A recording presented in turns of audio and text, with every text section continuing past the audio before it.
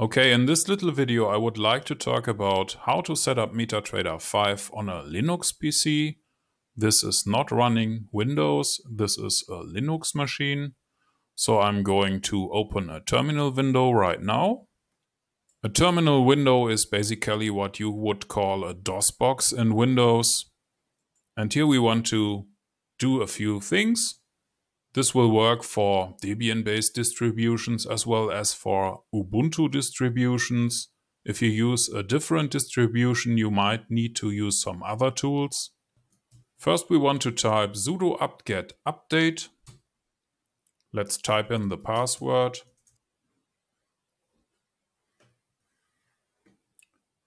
Now you can see that it has refreshed the installation repositories for Debian.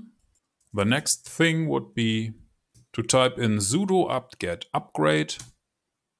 That will not install anything on my device because I have recorded this kind of video a few times today and I have already done that. And the installation would be done by typing in sudo apt-get install wine. But there are also some graphical options that you can use.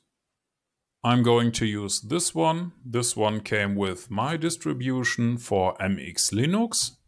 I really like it because it has several sources where we can find popular software to install.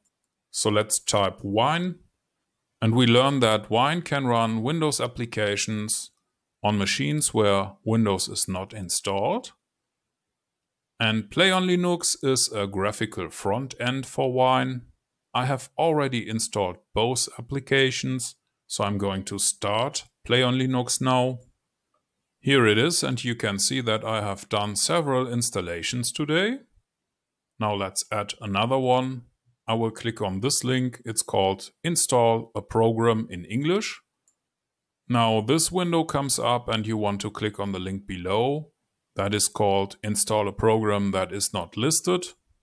A few seconds later, you should see this manual installation wizard. Let's click on Continue. Here we pick the option to install a program in a new virtual device. Let's continue. I will call this one MT5 test 3. Continue. And here you want to pick the wine configuration option. Let's proceed. Pick the 64 bits installation. And wait a little bit, because now wine is going to work. This might take a little while. So now we need to wait until we can see the settings window. Here it is. I will go with the default setting for Windows 7. But you want to click on this tab. It is called Libraries in English. And override the Win HTTP settings. Pick the entry here, click on Add, and OK. Now we can pick the installation file. I have already downloaded the file. It's the MT5 setup.exe file. And you might get that when you try to install Metatrader 4 because MetaQuotes recently removed the Metatrader 4 setup.exe from their website. But it's still available on our website MQL4tutorial.com if you prefer to use Metatrader 4. For this video, we will proceed with Metatrader 5 setup.exe. Click on Open, Continue, and in a few seconds you should see the Metatrader setup for Metatrader 5. Here it is. Now let's continue. And if you don't see those bars here moving, that might be a problem with your network device. There are some more advanced Linux tutorials out there how to fix that, but in this kind of configuration it worked for me every time. We are finished in a few seconds, and that's when we can click on a button below.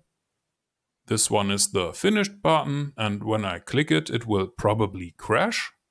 Yes, it does, but that is not a problem because you can see that Metatrader 5 is starting right in the background. I'm not going to connect a broker account because this is just for the installation. Let's pick on View, Languages, and pick your language here. I'm going to use English. The application needs to be restarted. Here is still the error message.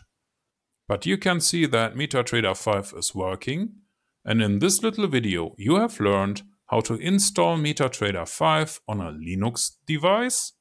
And you have done it yourself within a few minutes.